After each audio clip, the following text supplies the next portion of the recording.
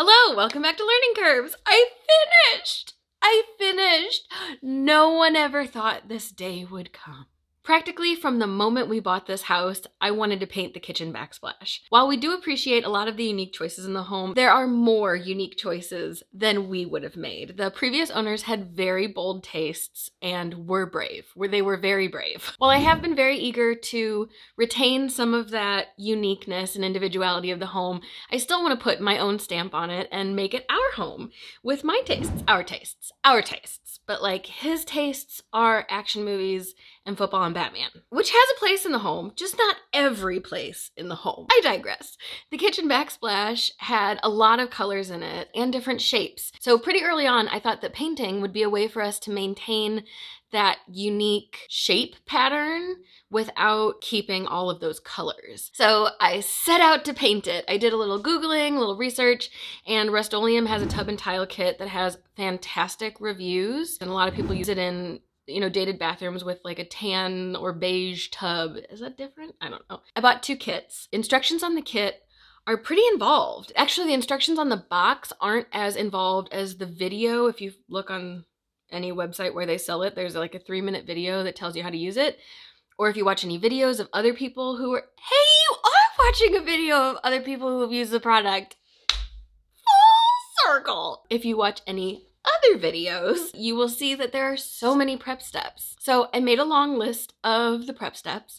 I cleared the embarrassingly cluttered counters. Then I took off all the outlet covers. I taped over the outlet covers. I did wash the tiles. I felt like the bleach and lime away steps were more for a bathroom where there might be mildew or mold buildup. Moving down the list, the next part was make repairs. Time wasted. You'll see why. I used DAP spackle. I swear to you that I looked up what you should fill any imperfections with in grout or tiles. I saw a Rustoleum representative that said use some kind of spackle. I did find one in my research for this video that said use a patching compound similar to liquid steel. I swear it did not say liquid steel. We had used DAP to fill all the nail holes from the renovation that we had last year. So I was like, I'm just gonna do that. And I'm thinking that maybe that wouldn't have worked as far as painting over it. It didn't end up mattering. Again, you'll see. It said to clean with an abrasive cleaner, so I put a little baking soda on a sponge, and that worked well enough. Then I tried to remove the caulk, and that was kind of a joke. I later learned that there was about a 1/4 inch gap between the countertop and the bottom of the tile. So I think most of the caulk was in that gap. So it was really hard for me to get under / behind it to pull it out.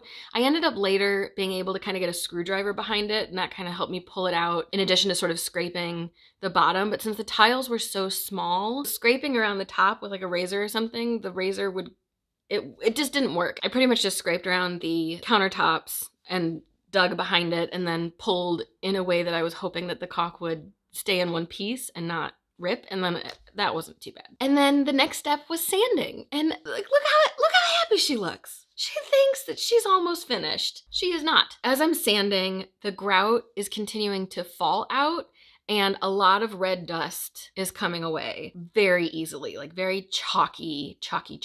This is when I started to get really concerned that as I was painting, the brush or roller would pick up some of that red dust from the grout lines and turn the white paint pink. So I called the Rustoleum helpline. I saw some comments on one of the reviews that said they were really helpful. The person I talked with was not especially helpful. They told me that I shouldn't have used DAP, and I was like, a commenter from Rustoleum said I should. And they were like, oh, well, maybe it'll work. And I was like, okay, is there something that I can put on there to seal the grout lines? And they were like, oh, it won't cover that. It won't cover that. No, I don't think there's anything. I was like, come on.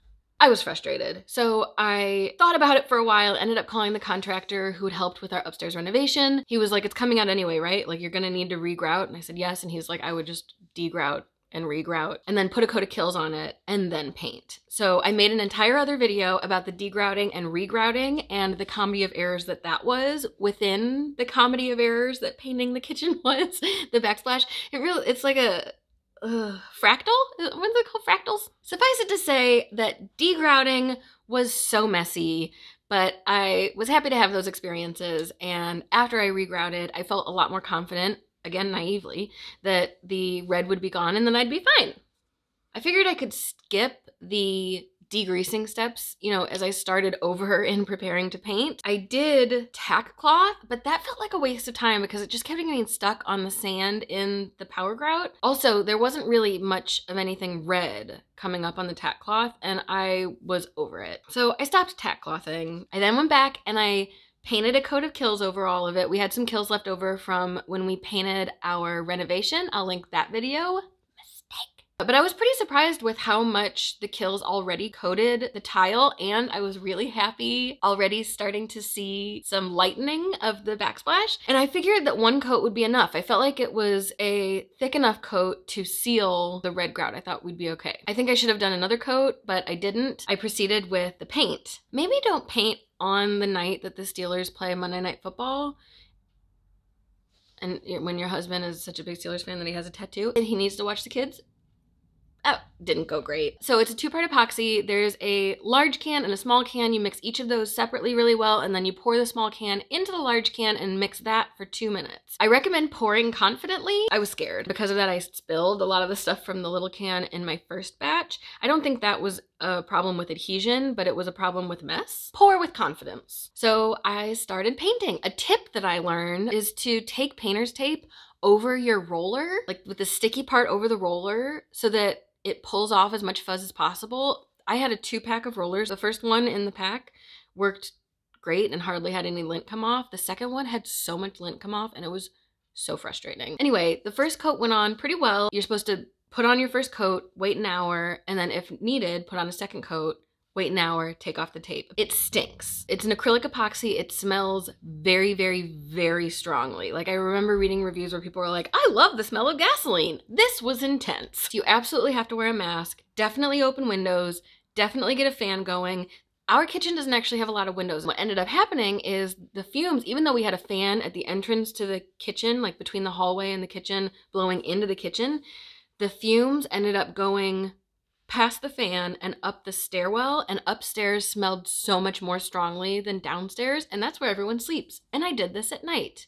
So we kept the doors to the bedrooms closed, so the smell really just collected in the hallway. I was impressed with the coverage. It already was like, boom, pretty white. With the second coat, I really didn't see that much of a difference, again, because that first coat was so thick. The biggest thing I recommend for that second coat is to really pay attention to when you started. You're supposed to peel the tape off an hour after you start painting your last coat. About 2/3 of the way through that second coat, I ran out of epoxy and it was taking me longer to like really try and make it stretch. And it takes some time to mix the second kit, to mix each kit. So there was kind of a space there.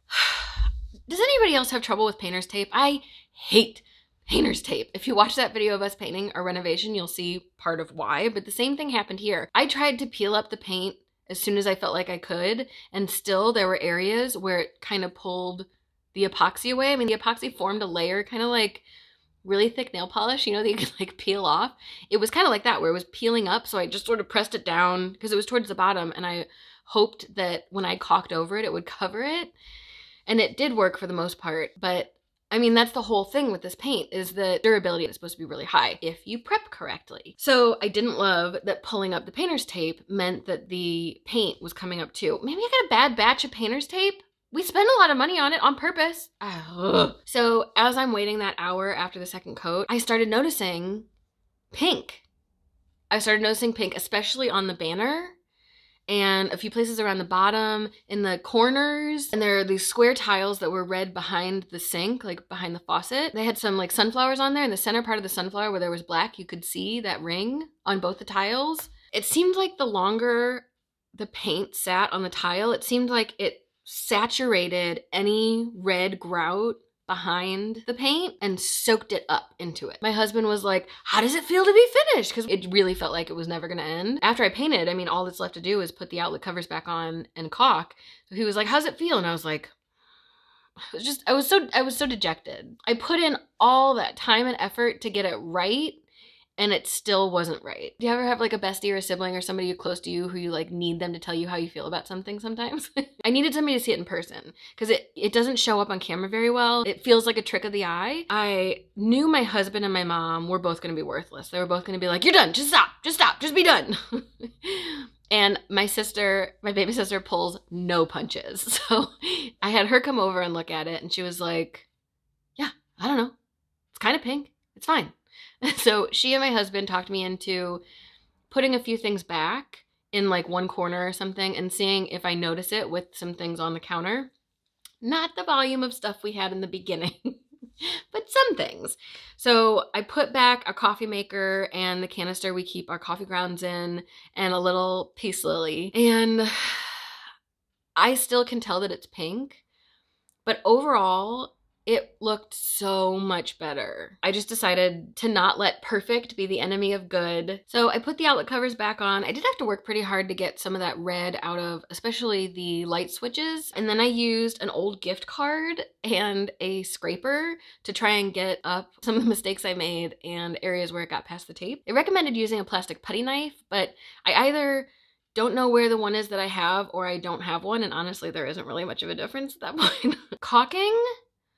I settled on a 100% silicone caulk. I got borrowed a good quality caulk gun. There were just a bunch of little things that were annoying. I watched so many videos where people used their finger to smooth the caulk line. You know, you have to like smooth it across the bead of caulk. Don't use your finger. Don't use your finger unless you've done this 100 times. Use a tool. That's my recommendation. If you figure it out with your hand on the first try, very impressive. I did it with my finger. I haven't been that angry in a long time. The stuff was really sticky like tar and I kept forgetting to hit record. I had cut the hole too small because the video scared me about how big to cut it. So I was squeezing so hard and still not getting enough caulk out. And I got this, it wasn't a blister, but a sore on the meat of my palm. A couple cool tips I saw. A lot of people say spray it with denatured alcohol.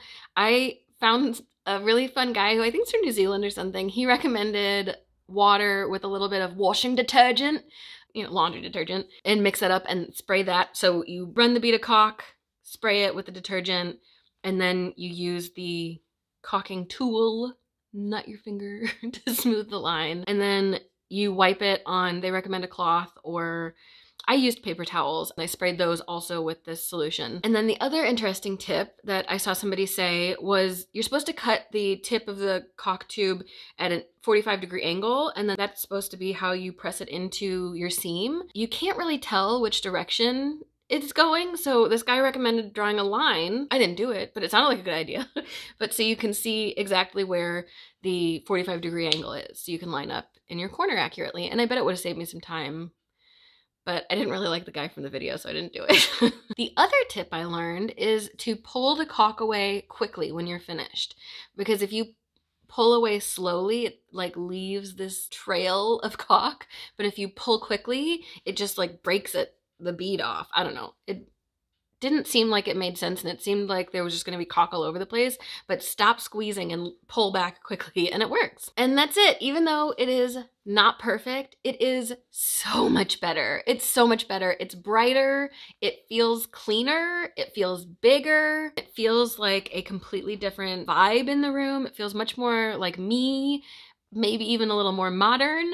A coworker of mine said, I showed him on a video meeting, that the stain of the cabinets even looked different. It looked warmer and less yellowy. Even though so much did not go to plan, I am grateful for the experiences. There's this expression that Brene Brown has. She talks about FFTs, effing first times. To oversimplify that, it just refers to how challenging first times are. When we're learning a new skill, when we're in uncharted territories, it can be really frustrating and disappointing. She recommends that we adjust our expectations, lower them. So I kind of try to do that here. If I was going back and doing this over again, I think I wouldn't have sanded so hard, and I would have, when I saw grout falling out, I would have used a patching compound more like liquid steel. I think I would have gone over it with at least 2 coats of Kills and then painted. I think I would have skipped the de-grouting and ReGrouting. And then I think it would have been a completely different experience, because the whole reason I de-grouted and re-grouted was so that I wouldn't have pink tile, and I still have pink tile. I mean, it's not, maybe not as much. I mean, you learn more from failing, right? Than you do from succeeding.